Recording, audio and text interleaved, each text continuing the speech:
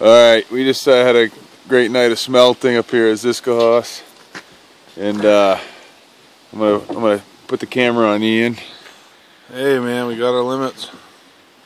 And he claims to make this a real smelting trip. He's gonna eat a raw smelt. Sick of all these people pussyfooting around. He needs some freshwater sushi. That's a good one.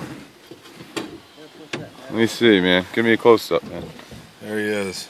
Wow, there's your sushi for the night. Victim. Have some freshwater Dad, sushi. hold on, man. I'm trying to.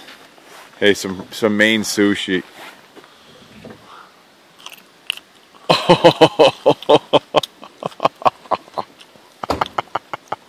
You know what? You know it? Good. You know it? Pretty goddamn good. With Beck Sapphire to wash it down. Nice work. Did it taste like cucumber? The Japanese would give us huge money for that, man. Did it taste like a cucumber? No, it tasted like a squiggly fish with tons of guts and a brain. Look. Squiggly fish with guts and a brain. I think it had a bigger brain than you have. Smingo. I think that fish had a bigger brain than you. Gollum.